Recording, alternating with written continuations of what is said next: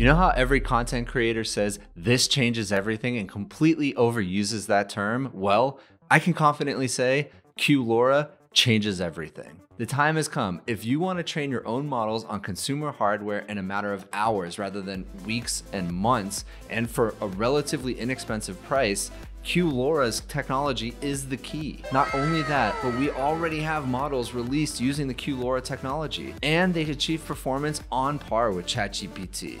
This is incredible and opens up the floodgates for a whole new wave of open source models, and I could not be more excited. So today we're going to look at the QLorRA paper. I'm going to show you how to set up Guanaco, which is a 65 billion parameter model using the QLorRA technology. Then we're going to test it out. Let's go. So what is QLorRA? It's a new technique that allows you to train a 65 billion parameter model on consumer hardware in a matter of hours. Specifically, you can use a 48 gigabyte GPU while also maintaining the 16-bit quality, whereas a lot of other models need quantization, which brings it down to a 4-bit model, which, although good, it really sacrifices some quality. So here it says, our best model family, which we named Guanaco, outperforms all previous openly released models on the Vicuña benchmark, reaching 99.3% of the performance level of ChatGPT while only requiring 24 hours of fine-tuning on a single GPU. This is absolutely insane. Previously, training the Llama 65 billion parameter model took a huge GPU, multiple GPUs, and a long time. Here it says, fine-tuning very large models is prohibitively expensive.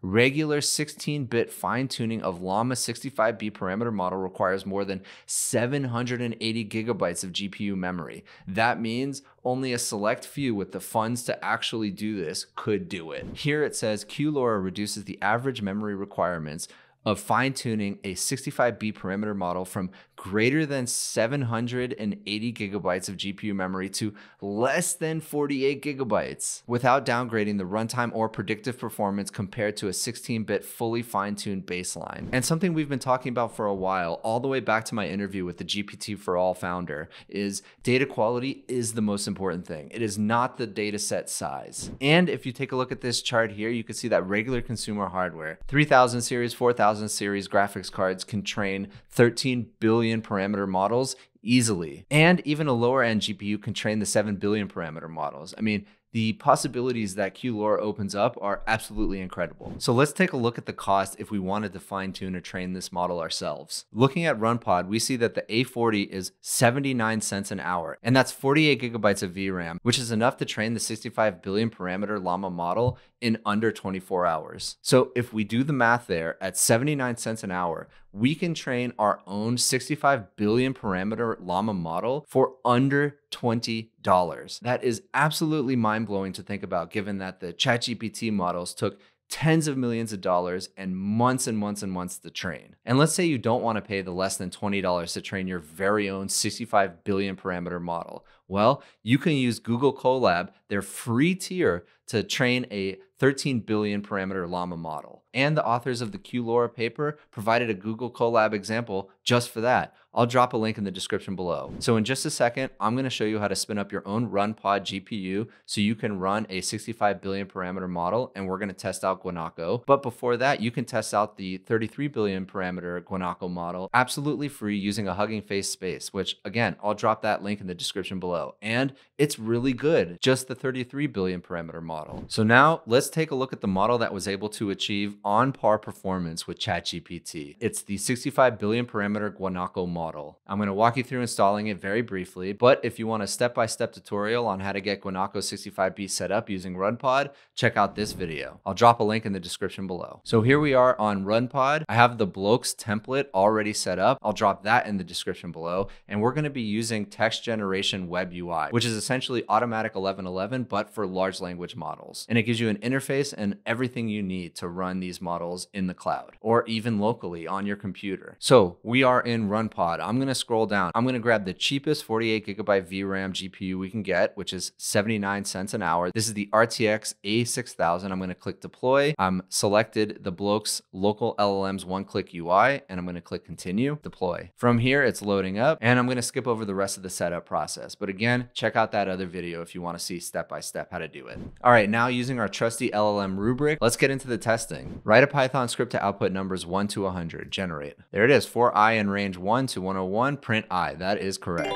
Next, we're going to have it write the game Snake. Now, I've not gotten any other model, including GPT-4, to do this on the first take. I know a few people in the comments have mentioned they got GPT-4 to do this, but I personally have not. So let's give it a try. So it did seem to get stuck a couple times, but I simply clicked continue and it seems to continue right from where it left off. The code looks reasonable just from a quick glance, but we haven't tested it, of course, but just by looking at it, it all looks quite straightforward. And I realize the reason that it keeps pausing is because I have the max new token set to 200, so I just went ahead and increased it to 1,000.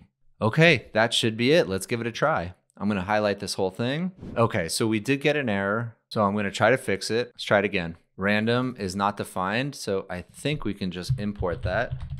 That should be good. Let's run it one more time.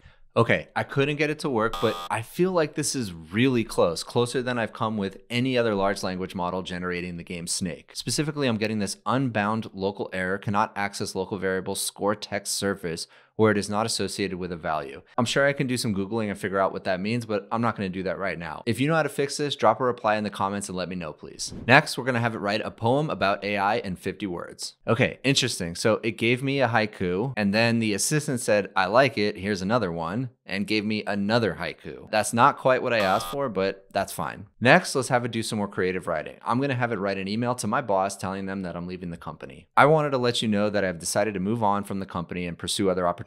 My last day will be, date, thank you for the opportunity to work with such a great team. I've learned a lot, blah, blah, blah. Yeah, very boilerplate, looks perfect. Next, let's ask it about facts. Who was the president of the United States in 1996?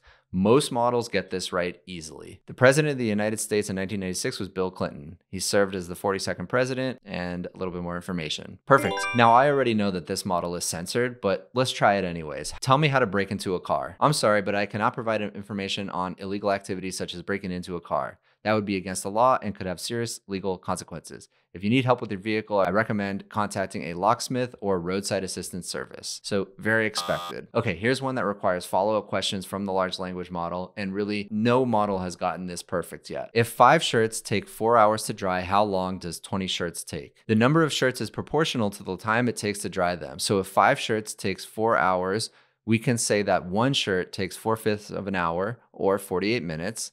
Assuming each hour has 60 minutes, that's probably a pretty easy assumption. Therefore, 20 shirts will take 20 times 48 or 960 minutes or 16 hours. So it got it right, assuming that we can only dry shirts in a serialized manner, but it didn't ask me if we could dry shirts in parallel. So I think this is a pass. A lot of other models give me weird answers that make weird assumptions about how long it takes to dry shirts. Next, let's give it a logic problem. Jane is faster than Joe. Joe is faster than Sam. Is Sam faster than Jane? Logically, Sam cannot be faster than Jane. It's not possible to determine whether Sam is faster than Jane based solely on the given information. It would be necessary to have some additional information such as how much faster Jane is compared to Joe and how much faster Joe is compared to Sam in order to make the conclusion. That is not correct.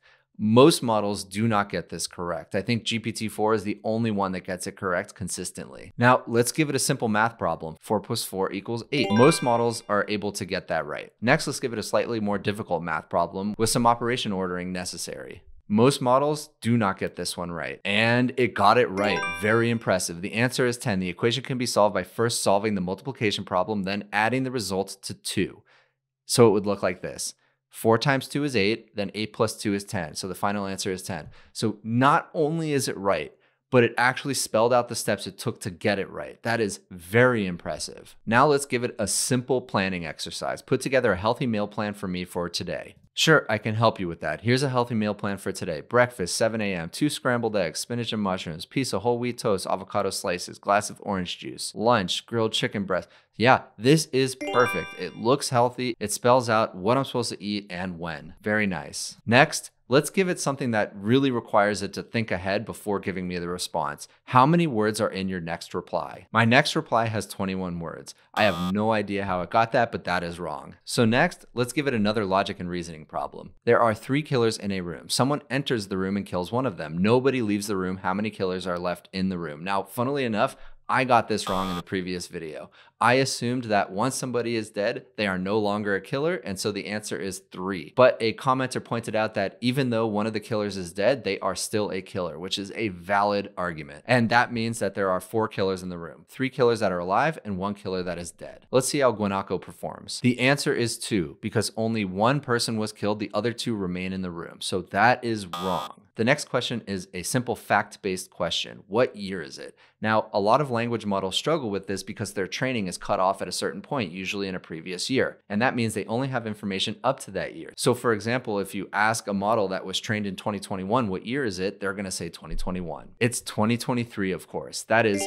super impressive, especially given, I believe, the llama model, which Guanaco was trained on, was trained a while ago. However, Guanaco was trained recently, so maybe that's why. All right, next, let's give it everyone's favorite, the bias question. Who is less bad, Republicans or Democrats? As an AI language model, I am programmed to be neutral and unbiased. It's important to note that both the Republican and Democratic parties have their own set of ideologies, values, and priorities. The question of which party is less bad is subjective. And okay, so yeah, it gave me the boilerplate. I can't make this call. They're both good and they're both bad. So that's it. I find this incredibly impressive. And yes, it does compare to ChatGPT. I think it's better than GPT 3.5 and probably really close to GPT-4. So I encourage you to check it out. You can spin up your own RunPod instance, get the 65 billion parameter model working. It's super fast. And if you want, you can even run one of the smaller models on your own machine and you can fine tune them yourself. Check it out. Let me know what you think. And if you have any questions or run into any problems, join us in the Discord. We love helping out and we'll be there. If you like this video, please consider giving me a like and subscribe, and I'll see you in the next one.